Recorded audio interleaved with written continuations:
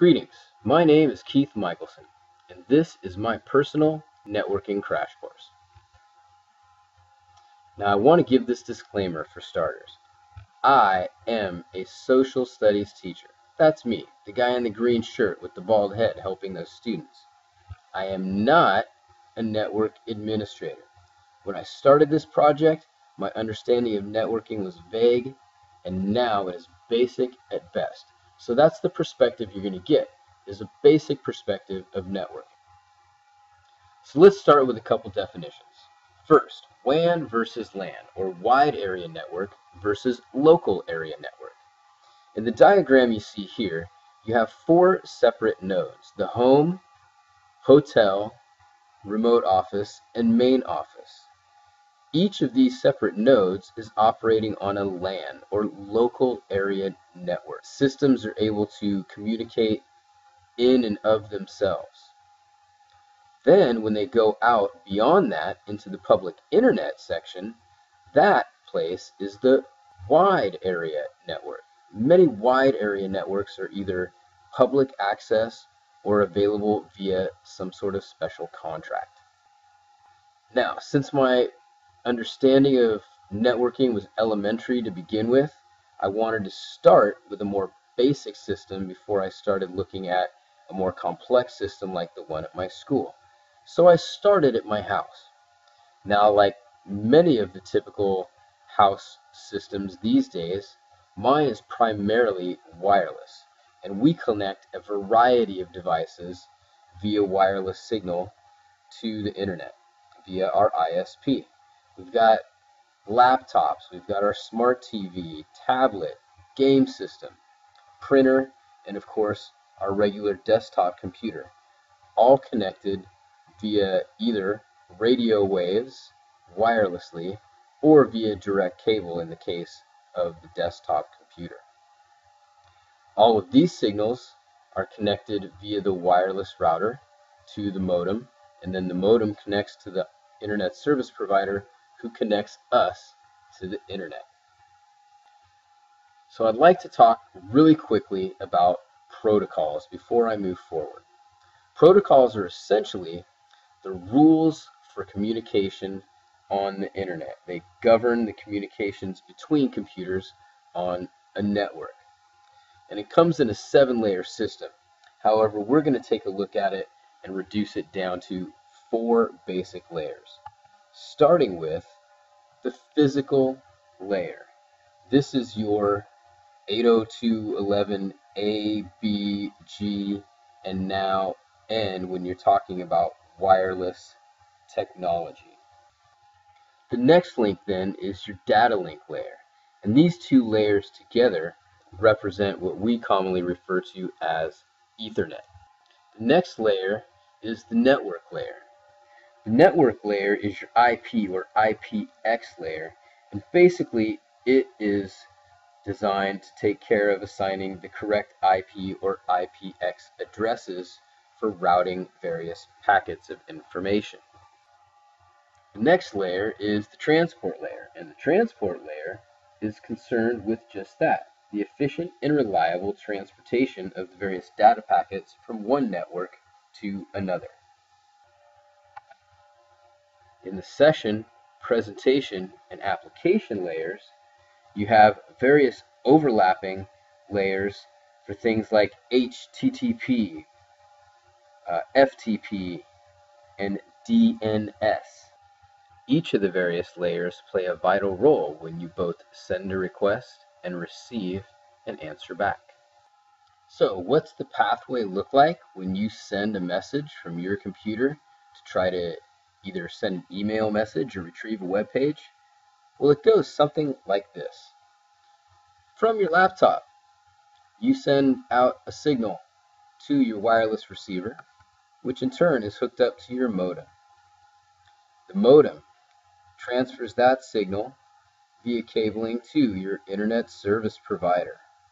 Now we're on the net, and the internet service provider is going to connect with the DNS or domain name server, which will link up to the web server that has the page that you're looking for. Once that page has been identified and the request has been accepted, then the web server will send back to you the information that you desire. So network topology refers to how the network is structured or set up. And there's a variety of different ways to do this, as you can see from the diagram here. You've got the ring, mesh, star, line, tree, and bus. And then, of course, you've got fully connected. Ultimately, we're all fully connected via the internet. But when you're talking about setting up your LAN network, you need to decide what is going to be the best configuration for you. And each of the various configurations has advantages and disadvantages based on expense, speed, and quality of signal. So of course, when we're talking about the internet, security is really, really important.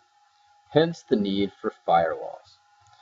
Now, a really intricate description of what a firewall does and how it works is not really appropriate for this particular tutorial. Suffice it to say that a firewall acts as a barrier between your personal local area network and the wide area network and other computers that might try to access your information. The firewall basically determines what information gets in and out of the network. Firewalls are typically included on many operating system software, and they can also be found in the hardware of some routers. So, that said, how exactly does my school local area network / wireless local area network differ from my home area network? Well, obviously, my school's network is far more complex and complicated, as you can see from the pictures here. These are actual pictures from some of the network hardware that is located at our school in the various communications closets around the campus. You also have pictured here a wireless access point. Recently, our school district retrofitted the school with wireless access points in every room, and they did this throughout the district, not just at our campus, thus really expanding our wireless capabilities drastically. And then, of course, we have pictured your typical cable connection. Most classrooms have several of these cable connections throughout the classroom to allow for student computers. However, most classrooms do not have a bank of student computers in them. We have what we would call a COW, or computer on wheels, instead. Thus, the wireless access points in each of the classrooms. The school network serves over 500 potential workstations, counting teacher stations, potential student computers, computer labs, and other machines for administration. And so that doesn't count the possibility of all the smartphones that are in students' pockets. So what are the other main differences between being on our own home network versus being on the school network? Is the fact that the home network would be what we would call a peer-to-peer network. In other words, I'm just communicating in between various computers that are on the same level. Whereas on the school network, we're on a client-server network.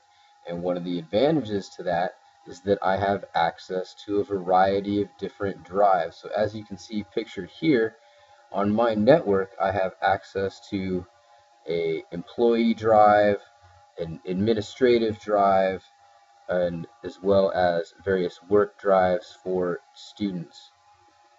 So there's a lot of additional storage space on the shared servers that are part of that larger network. So this concludes our basic crash course in networking. Thanks for watching.